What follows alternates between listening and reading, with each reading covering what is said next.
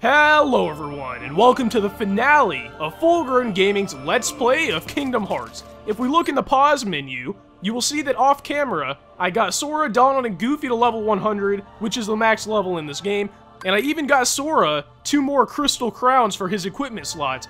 Didn't really have time or, I guess motivation to get, 5 or 6 more crystal crowns to fill out everybody else's equipment slots, but I don't think it's really that necessary, because the upcoming boss fights are really not that hard. Nothing close to Sephiroth, or Kurziza, or the Phantom even. But if we go ahead and examine this door... Huh? What's wrong? Don't you hear something? There!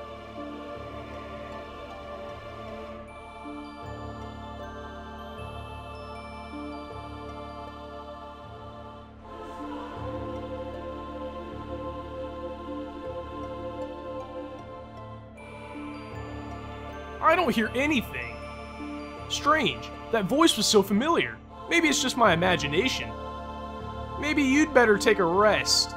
So that little sequence of events right there is Donald's way, and I guess this door in the game's way, of telling us that this save spot is actually the final save spot in the entire game, and that once we go through that door, we can't come back to this side of the door. So if you have anything that you want to do before we go in the door, or before you go in the door, I guess, make sure you do it before you go in this door. It's kind of like the door to Ganon's castle, or the door to Ganondorf in Ganon's castle. Once you go through it, the game is going to be completed, or you're going to die and have to restart, I guess. So let's go ahead and examine it and actually go through the door. There's probably going to be a short cutscene here, and like always, I definitely don't want to talk over these really important and pretty cool cutscenes.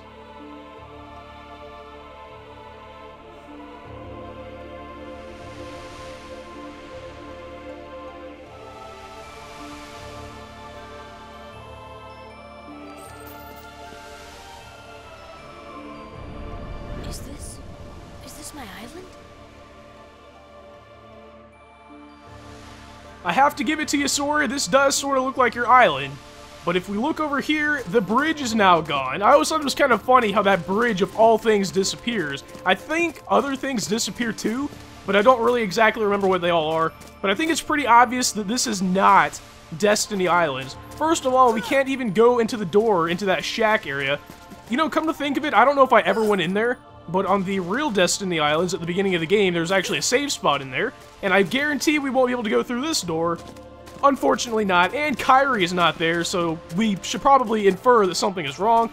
There is actually, speaking of things being wrong, there's a glitch that we can do here, and this is actually one of the only glitches that I know of in the entire game. And I don't know how anyone figured this out, and already got it to work. I thought I was going to have to speed it up until I actually got it to work, but as you can see, there is some sort of invisible ledge there, and you can literally jump as high as you want to. Eventually, we will get to the top of the sky, and we will be in like a black void and be able to look down and see Destiny Islands. And there we go. We have officially surpassed the sky, and I don't know where we are. Maybe we're in gummy space, maybe we are in glitch world, I have no idea. But to get out of this, all you have to do is fall back down here. And there's not really any point to doing that, and I think you can actually mess some stuff up if you fall behind the world. I don't think you'll be able to get back onto the side, like if you fall on the other side of that wall over there. So don't go too far if you want to try that, but I thought that was always a pretty cool glitch. But to actually progress, if we want to stop messing around, if we come over here into where that secret cave was, we will set off a pretty cool cutscene, so I hope you guys enjoy. This world has been connected. What was that? Tied to the darkness. Soon to be completely eclipsed. There is so very much to learn. You understand so little. A meaningless effort. One who knows nothing can understand nothing.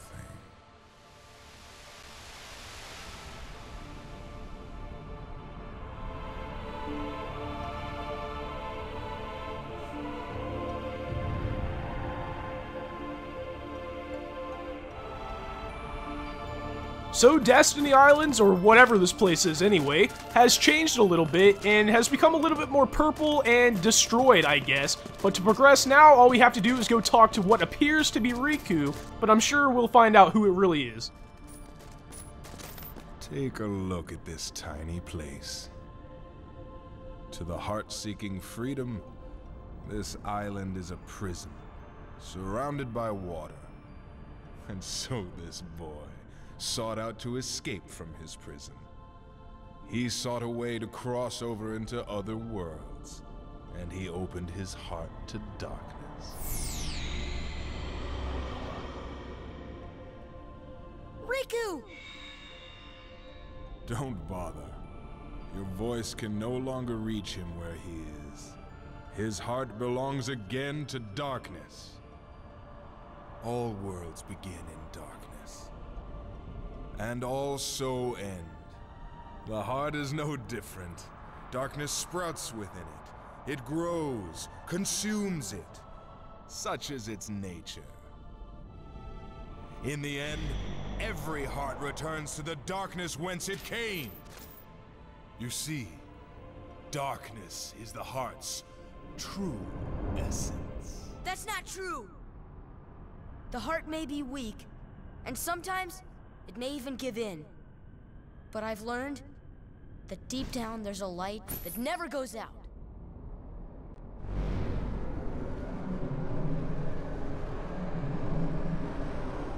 So you have come this far, and still you understand nothing. Every light must fade. Every heart return to darkness.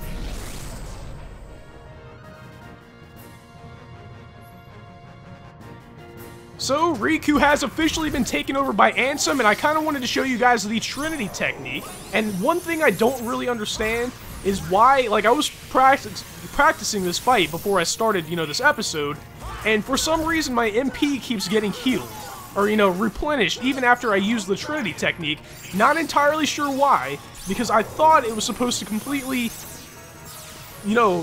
deplete itself, I guess, when you use the Trinity technique, but every time I use it, it just fills it back up, and I'm not really sure what mechanism, or maybe I have an ability equipped or something like that that keeps it from completely being drained. I really have no idea. I never have had that happen before. But as far as the fight actually goes itself, nothing too hard, really pretty standard, really. And the only thing you really have to worry about, I think, are those attacks from the dark, I guess that's Darkseid on his back. It's kind of like a little mini version of Darkseid or whatever. The only thing that makes this fight hard whatsoever to me is the fact that he flies around all over the place, but especially at whatever level I am right now, 100 actually, I did show that right before this fight started. It's really not a problem, even though you'll be able to attack less, or because he moves around so much, you attack less often. Since we're a high level, we do more damage per attack, so it's really not that big of a deal, and I think you might have to kill him with either a combo or a magic attack, so keep that in mind.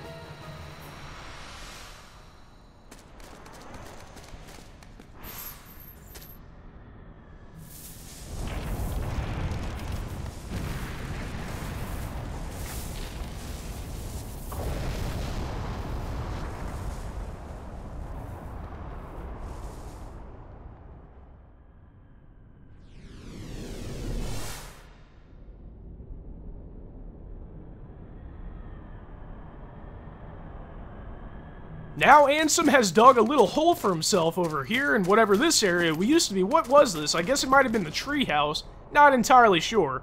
Whoa, that was a really weird view of Goofy right there. But before you jump in there, you want to make sure you have all of your items equipped. And I think this might actually be the final time you can even mess with your items. I think after this, I know there's going to be a lot of boss fights after this one that we're about to fight. I don't think there's ever going to be another opportunity, as far as I remember, to fix up any of this stuff. So make sure before you jump in that hole right there that you have everything ready. But as of right now, I am ready, so let's go ahead and jump in here and fight another boss.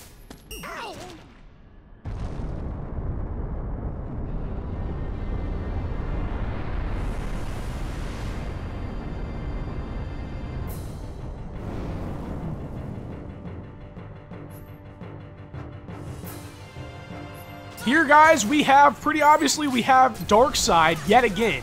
And the thing is, I casted Airaga right there, actually more of as an offensive attack. And you might think that's kind of weird to think of Airaga as an offensive weapon, but it seems like the bosses we're going to be fighting here have some sort of weakness, almost, to the Airaga ability. And as you guys will see, as soon as we get to the actual final boss, Airaga, if you cast it on everybody at once, it does a whole lot of damage. And right here, I'm just going to try and take him out with Thunder, I guess. Because, I was going to say, I don't think he's going to give me his hand for quite a few seconds here. I think I might as well finish him off the way I finished him off, you know, at the beginning of the game, with a smack to the face. And we're probably going to... I don't think, if I remember correctly, the cutscene between this fight and the next fight, I don't think there's really any talking or anything between it. And the next fight is Ansem, like, again. It's really the same sort of fight as the first fight, actually, but it is a little bit harder. He has some new techniques, and also we don't get Donald and Goofy, which makes it a tiny bit harder just because your damage output will be lower, and we also can't use the Trinity technique. And speaking of techniques, the Ragnarok ability and the... I don't really like the Strike Rate ability because it doesn't seem like it does that much damage, but the Ragnarok and the Arcanum abilities are useful, but at the same time, it is kind of hard to land those attacks, and that was really lucky. Don't really know what stopped him there. I don't think the Airaga ability stops that attack, but apparently it does. But yeah, what I was saying was, the Arcanum abilities and the Ragnarok abilities are kind of hard to hit him with, or hit all of the combos, or the attacks in the combo, because he moves around so much. And I didn't even notice he landed that attack on me. He can, like, implant Darkside in you, and there's a time like now, when you try to attack, that he will freeze you. Your attack command will be frozen, and during that time, you can't attack at all. I think he's leaving me there. And he has, that's really, I was about to say, this attack right here is the only other one that you really have to worry about. Now, you might think it would be a good idea to glide around during this. I don't personally find the glide ability to really help here. I think the dodge roll is more helpful, because if you glide around, eventually you're going to have to land. That's just part of the gliding ability. And this is what I was talking about right here, how the Ragnarok doesn't hit him exactly. But when you glide, you're eventually going to have to land. When you land, Darkside is going to be ready right there to come up out of the ground and get you. But if you dodge roll, you're always going to have that advantage, that you're always going to be on the ground, and there's never going to be a point where you don't have to, or where you have to consider the fact that when you land, you're going to take damage, because you'll always be ahead of Darkside, if that really makes any sense at all. But what I was saying before, at the end of the time I first fought him, just a few minutes ago, I think you might have to beat him with a combo or a magic attack. Well, apparently not, but I could have sworn the first time I fought him that I attacked him and it didn't kill him, but when I used the Thundaga, it did. So we probably are going to be getting a few more substantial cutscenes here.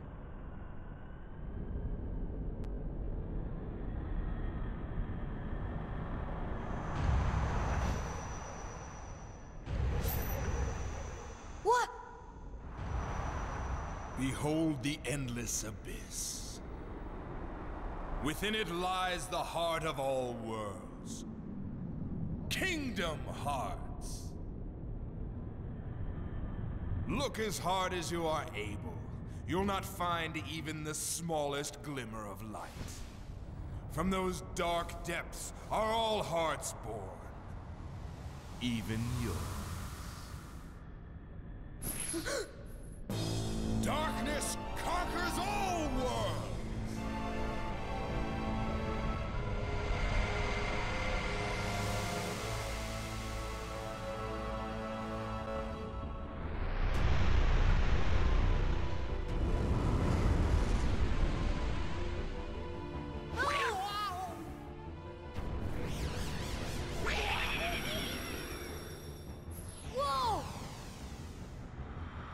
Giving up already? Come on, Sora. I thought you were stronger than that.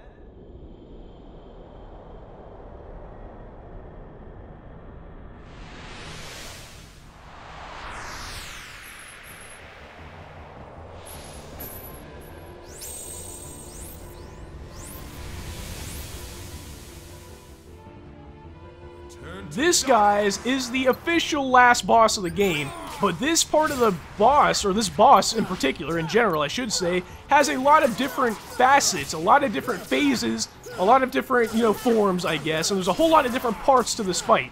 What I like to do, again, is cast Airaga on myself, because even if you just touch him, it does a whole lot of damage just if you touch him.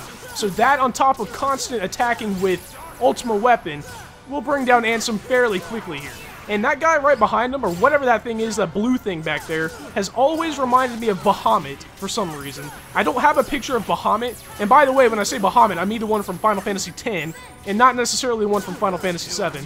but I don't know why I don't really have a picture right here to compare the two, so it's going to be funny when I try and look after this episode, and it turns out the Bahamut from Final Fantasy X looks nothing like that, but we're just about to take him out again, or not again, you know, for his first form right here, without too much of a problem. I actually almost died there, but with that second chance ability, I really don't have too much of a fear of dying, and I should probably tell you the whole name of this fight, and this boss is actually called World of Chaos.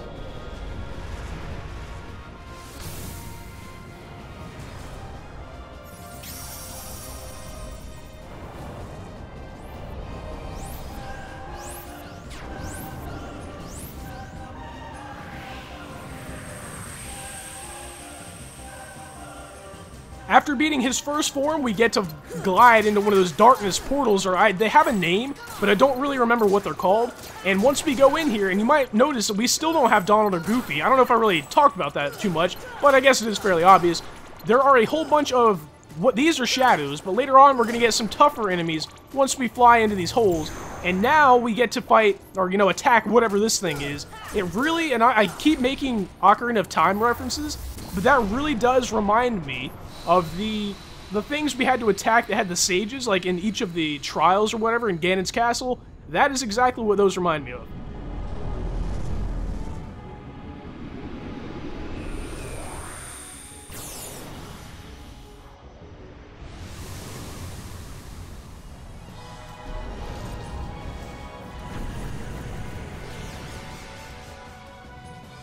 Ansem is still recovering up there, and I'm going to go ahead and cast Airaga, but this is probably the easiest of all of the phases. All you have to do is attack these little tentacle things, and these are dying in one hit, guys. So I guess it would be a little bit harder if I didn't have Ultima Weapon and I weren't level 100, but even so, they are dying in one hit, and I don't know what the threshold for that is as far as being able to kill in one hit, but I imagine that you wouldn't even have to be near level 100.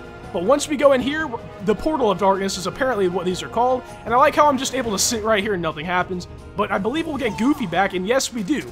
Now, this time we actually have to fight Dark Balls, and for some reason, speaking of, you know, one-hit kills, it doesn't appear that I am killing these Dark Balls in one hit, so these Dark Balls are stronger than any other Dark Balls in the entire game, actually, because if you guys remember, when I did what I called the Gauntlet back in the room before Final Rest in End of the World, I almost said Hollow Bastion, I was killing those Dark Balls in one hit, and I was only like level 70 something, so I'm not entirely sure how much stronger these guys are than the ones we fought then, but to some extent they are stronger for sure, and that should be the last of them there.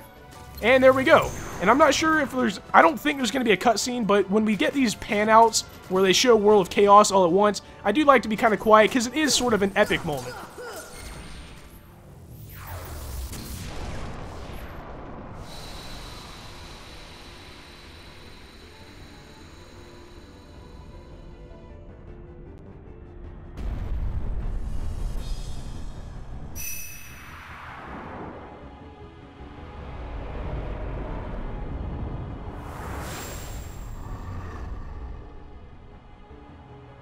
This time, we actually have to attack the mouth in the front, and the mouth is, it looks pretty intimidating, I should say.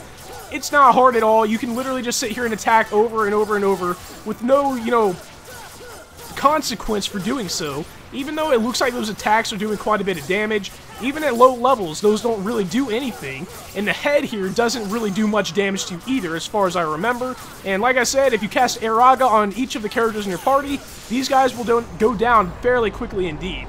Now, the Portal to Darkness is going to appear in this guy's mouth. I should probably cure my... Okay, never mind. But the Portal to Darkness appears in his mouth. The funny thing is, my brothers and I have always had a hard time flying into this one. Apparently I had no problem there. For some reason, it seems like when you try and fly into that one, it always pushes you off to one side or another. So be careful. If you're low on health, I would try and heal before fumbling around trying to go into that mouth or whatever. But in this area, we're not fighting Dark Balls. We're not fighting Shadows. We are actually fighting... Am I really going to forget what they're called? Are they called Invisibles? I hope that's what they're called. Is that going to be it already? Apparently it is. So even though they give us harder enemies, they give us, you know, a smaller amount of them. So I guess that's a pretty good balancing technique there.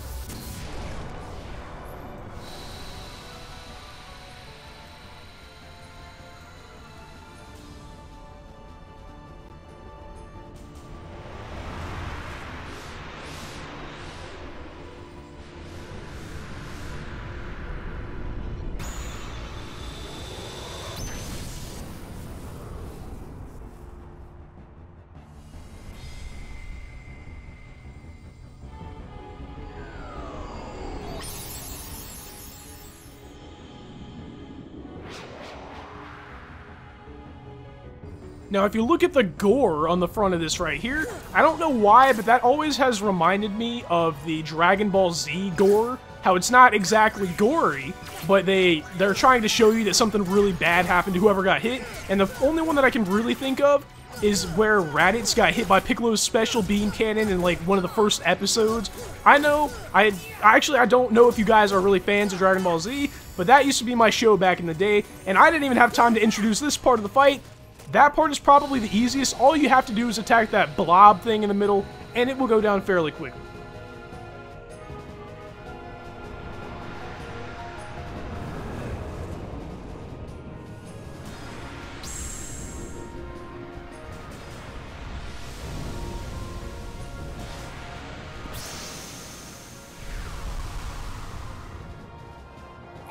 This, guys, is the final segment of this fight, and it is time to see how effective my Airaga strategy is. If you guys didn't know, by the way, as soon as you press, if you're locked onto something and you hit triangle, Donald and Goofy will fly or run towards it or whatever, and get right up next to it. So if you use that property and attack with Airaga, it goes down extremely quickly, and as you guys can see, he's almost already down on his, he is now, down on his last life bar, and I guarantee that didn't take more than about 10 seconds. Now, whatever he's doing right here is preventing me from getting close, but that is over, and it is about to be officially entirely over, guys. That is the final boss in the entire game. I can't believe that we finally got here, but we are going to have a lot of cutscenes here, guys, and I will pick everything back up in the credits. You guys know how I like to give a review in the credits, but I want you guys to really enjoy these cutscenes because they are some of the best in the entire game.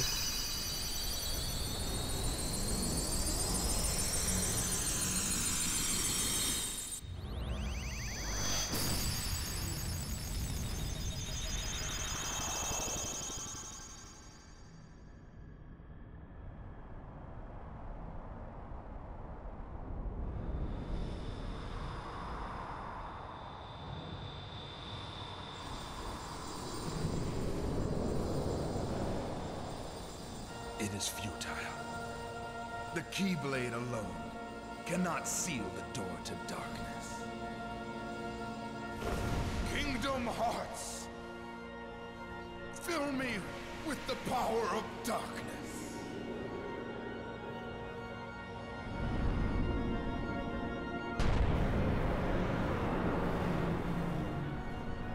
Supreme darkness.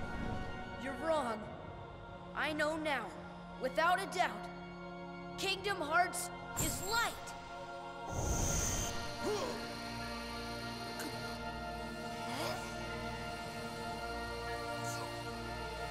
Light.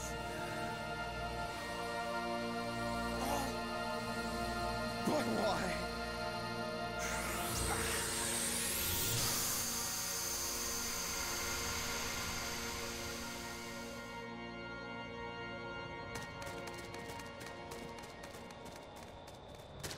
Come on!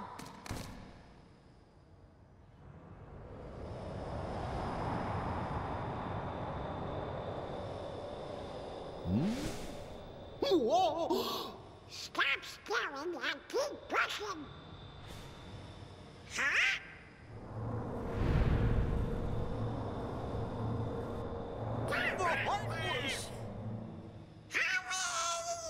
I can't. Don't give up. Come on, Sora. Together we can do it. Okay.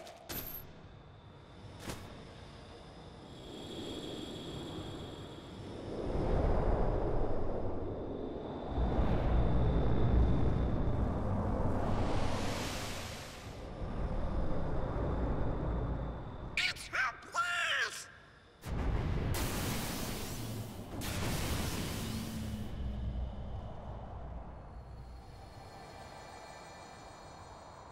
Oh? Huh?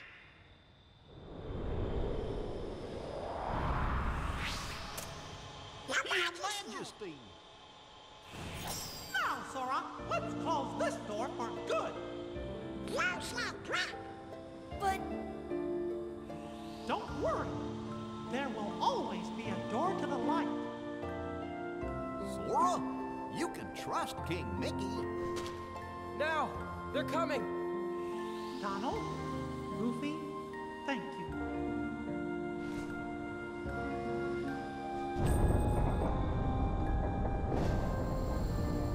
Take care of her.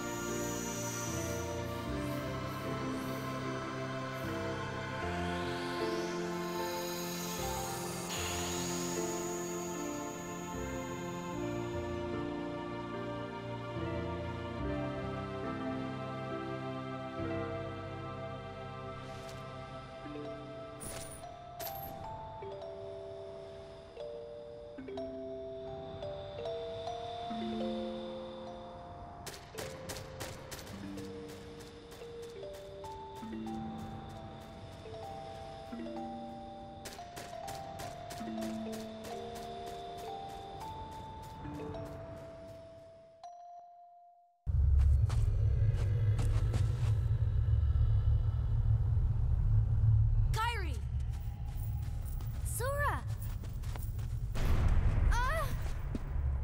Kyrie! Remember what you said before? I'm always with you too.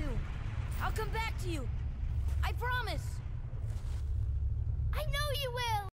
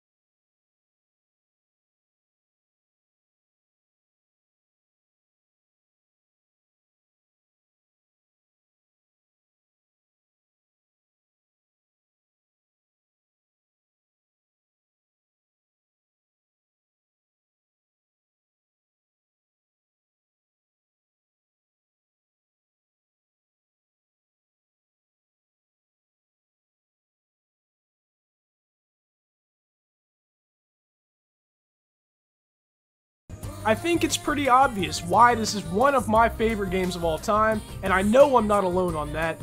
Every time I see that part of the cutscene where Kairi sees that Sora had drawn the Palpu fruit, and she draws it on there as well, instant, almost, not really, because obviously not right now, tears. I mean, it's one of the only things I can think. I, like, never cry at anything.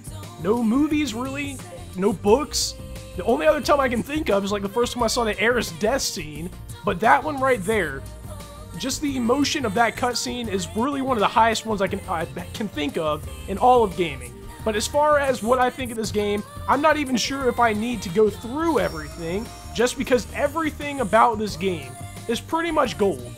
I mean, the plot line, it's not like perfect, I guess, but it is one of the most intriguing that I think I've ever played before. The characters are all good. Sora, Riku, and Kairi, completely new. You know, Heartless are completely new as far as enemies go. And even, speaking of characters, there are Disney characters, there are Squaresoft characters. I mean, blended together pretty much perfectly.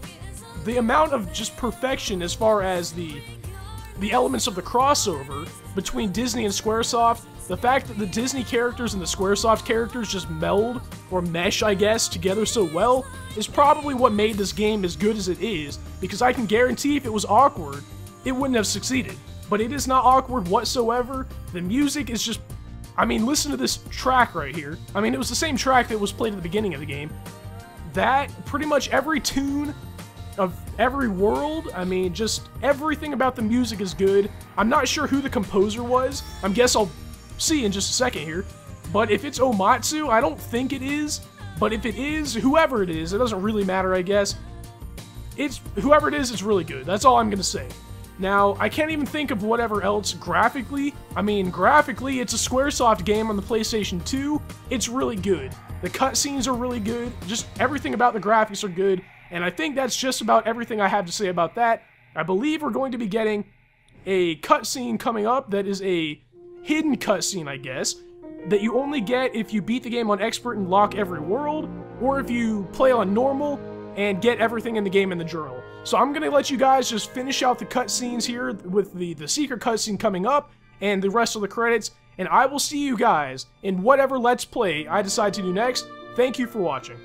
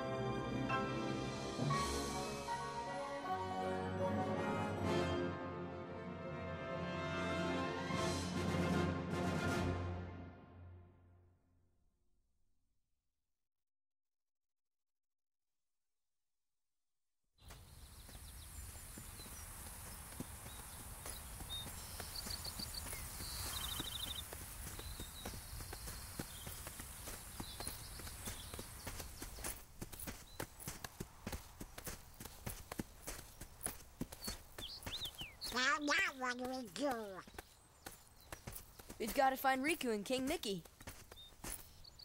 But, where do we start looking for that there door to the light?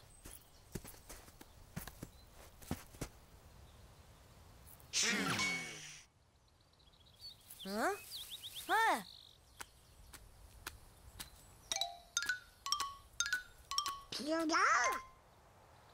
Hey, Pluto! Where have you been? Huh? Gosh, that's the king's seal! Hey, have you seen King Mickey?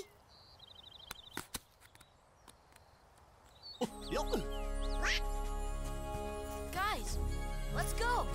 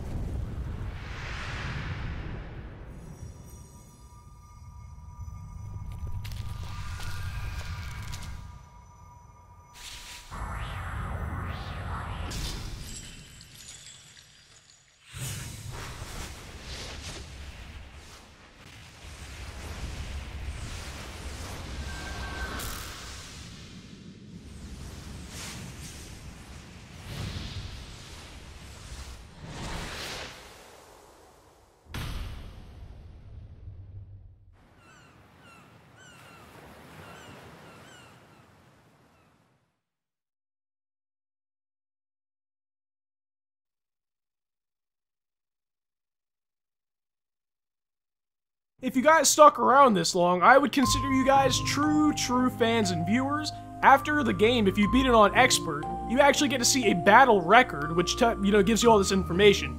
But as far as that cutscene, believe me, everybody when they first saw that, they were like, "Oh, what is that? What is all that?" I don't think they even knew exactly what it all meant at that time, but it is pretty much all explained. But for the final time in this Let's Play, guys, I want to thank you guys so much for watching. Keep that light shining bright, and I can't wait to see you guys back for whatever game I decide to do next.